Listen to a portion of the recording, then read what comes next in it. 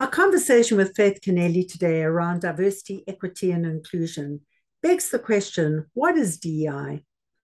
It's a conceptual framework designed to promote and implement full and fair participation of all people, including those historically underrepresented, unfairly treated, or historically disadvantaged. It is underpinned by core human values of equity, of inclusion, and dignity, where we acknowledge the inherent value and worth of each and every human being. Lessons from Faith help us better understand the South African context, large corporations driving change and transformation. We better understand the conceptual framework, the different aspects that we need to focus on in driving and implementing diversity, equity, and inclusion. But in order to beat the odds and create sustainable competitive advantage, the missing magical ingredient lies in a conversation I had with Faith several years ago. For DEI to work, we need to move beyond ticking the boxes.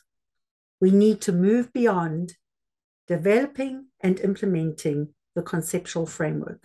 What we need to do is to create a new culture and give people, all people, a strong sense of belonging, of feeling safe, supported, accepted, and included. I recently watched a much cherished sports movie drama, a real life drama, which features the Academy Award winning actress Sandra Bullock, and it's called The Blind Game. It's the real life story of Michael Orr, a talented Black kid who was born and raised in the poverty-stricken streets and neighborhood in the conservative, non-liberal city of Memphis in Tennessee in the United States of America. Michael gained admission to a top Christian school because of his ball game talent, but he was always the outsider, and then life intervened. He was taken in and later adopted by the Tuhi family, a white, wealthy, conservative Christian family with strong moral courage. And he was mentored by the matriarch, the fearless matriarch of the family, Leanne Tuhi. Despite the movie's critics and concerns around racial stereotyping, their misjudgment of his lack of quality education and perceiving that as a lack of intelligence, and the way they depicted adoption, the real power of the story reveals to us the missing magical ingredient in DEI, and that is giving people a strong sense of belonging, all people, the advantaged and disadvantaged alike. When Michael came into this family, yes, there was the extra skills development, but most importantly, what he experienced was loving human kindness, was bold moral courage.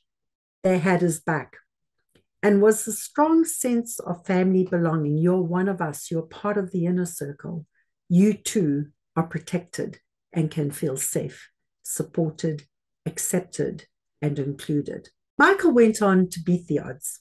He upskilled his low grades and ultimately graduated at the University of Mississippi, or Ole Miss, as they call it.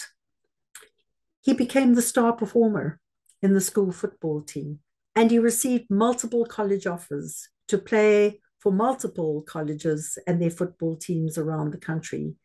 He also went on to play in the NFL, the National Football League. The real confirmation and revelation was affirmed by the real Michael Orr, who published his own book, his biography called I Beat the Odds. And he said, "These are my family. Without them, I would not be here."